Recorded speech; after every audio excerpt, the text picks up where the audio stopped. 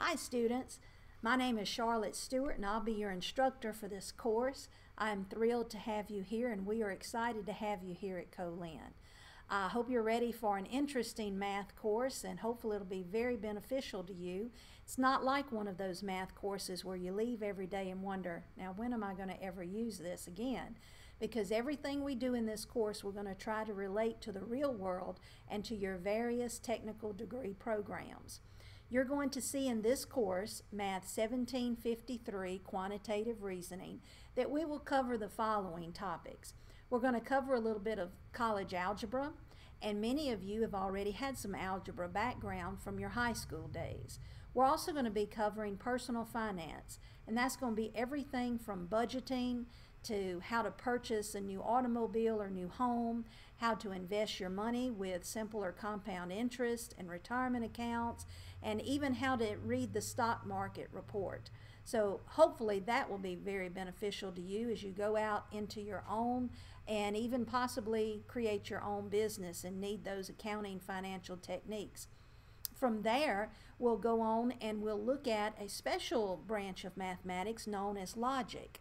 And in that branch of study, you also look at many diagrams, and this will again be very useful to your various fields of study. From there, we'll look at some statistical and probability techniques, and then we will end up with some measurements. With the measurements, we'll look at the metric system, which we use here a lot with our automotive programs and our precision machinery programs.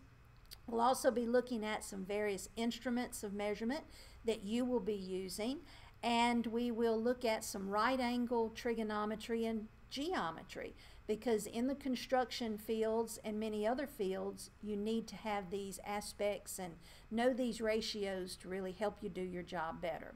So I'm hoping this course will be very beneficial to you.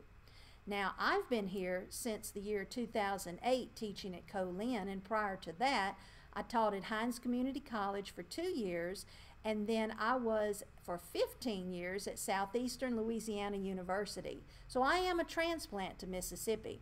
But no matter where you move to or where you go in your various fields, these branches of mathematics and the techniques that you'll learn in this course are going to be very helpful to you. Now, a little bit more about me. My office is here in the Dow Young building up in room 228, and of course this is going to be our regular classroom, Dow Young 126. Now if you haven't already, you can go ahead and log on to the Co-Lin website. It's colin.edu. Now when you go into there, at the top of the Co-Lin website, you will notice in the top right corner there's an icon that says Canvas. If you click on Canvas, it will ask you to log in. You'll log in with a username that is your Co-Lin ID number. So just type in your student ID numbers. Now if you happen to have zeros in front of your ID number, don't put those in. Then your password is your 6-digit birthday. Now if you were born March 22nd, you'll need to put 0322 and then the last 2 numbers in the year of your birth.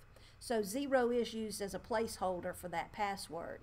This is also the same username and password that you'll log in to any Co-Lin computer here on campus, which we have a number of them for your personal use.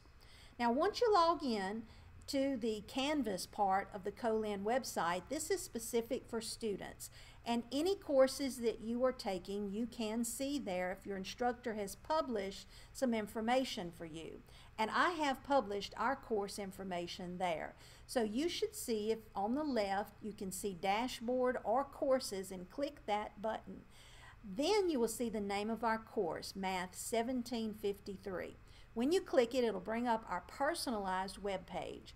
And the information we're about to go over is on that page under Course Info or under Syllabus.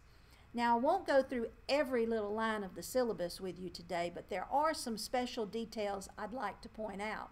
I've already told you a little about me and my name and my office, but you can also contact me anytime outside of class by messaging me in Canvas or emailing me at the email address listed, or you can use the telephone and just dial me up. Now, I'm happy to come early or stay late if my office hours don't match up with your schedule. So just keep me posted on that. The way our class is structured, I'll be lecturing part of our hour every day, but then the rest of our time, I'm going to be circulating around like your own personal tutor. And you'll be able to do most, if not all, of your homework right here in the classroom.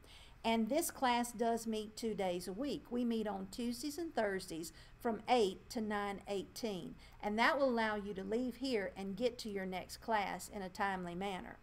Now, about a textbook, you do not have to go out and buy one. That's all been included in your tuition and fees, and it is an e-book. So when you log into the computer, you'll have access to that, and you do not need to carry around a heavy hard copy textbook.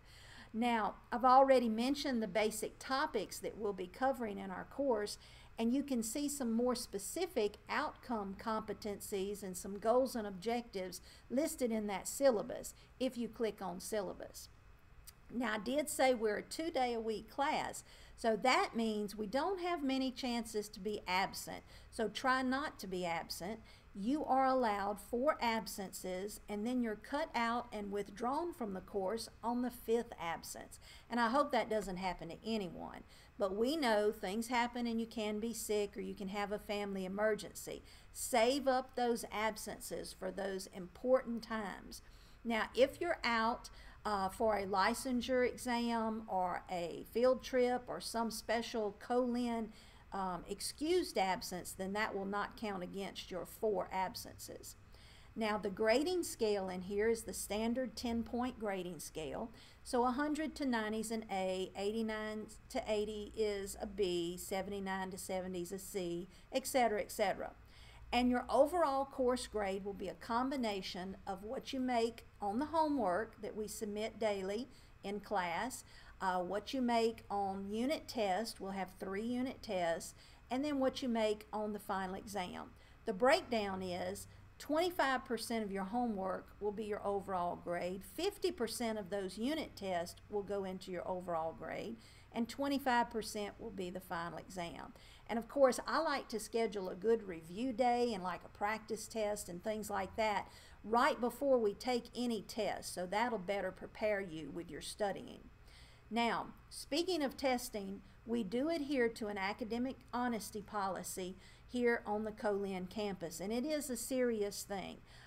If you break that and you plagiarize or cheat, that is actually a felony offense.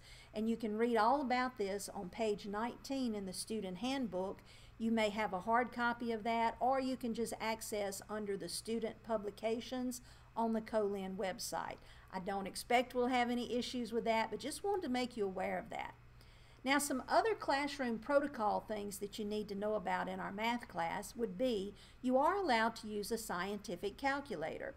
Now, I will have some of these, a classroom set to be used in here. If you want to purchase one, just make sure it's a scientific calculator.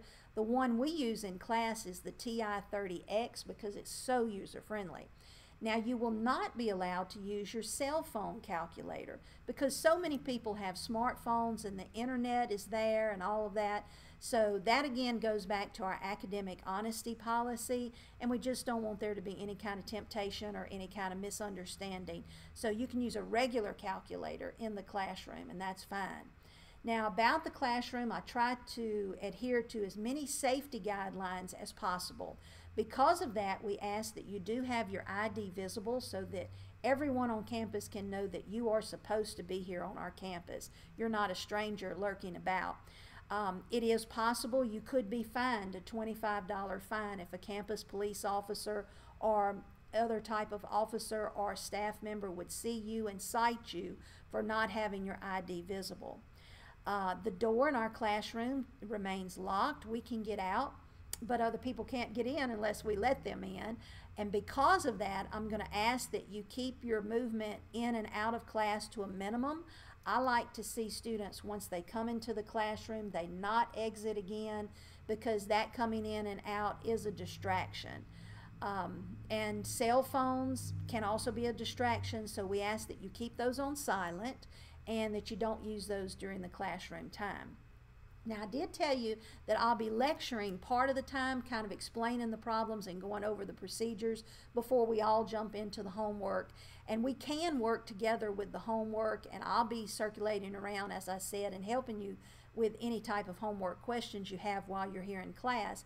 But you'll need to be able to hear me do those things, and because of that, I ask that you do not use earphones or earbuds in class, and that if you wear any type of hooded shirt or jacket, you do not pull that up over your head, because that does impair your ability to hear, and we just don't want to have that issue.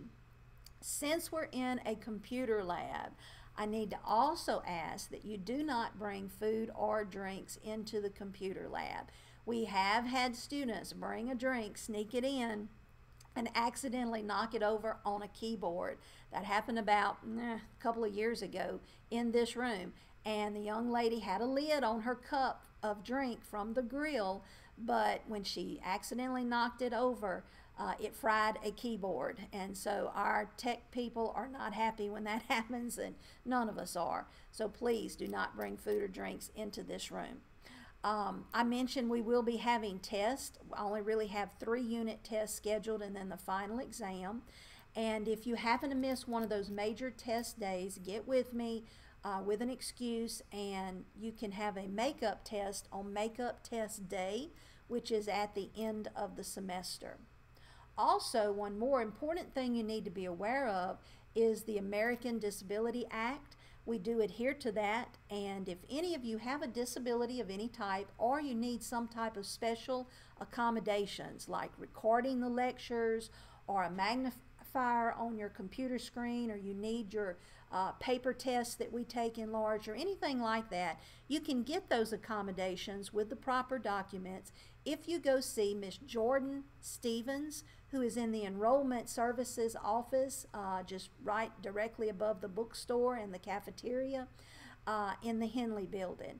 And you can contact her. You'll also see her information, including her email and number, telephone number, in the syllabus and the important information, the course info button.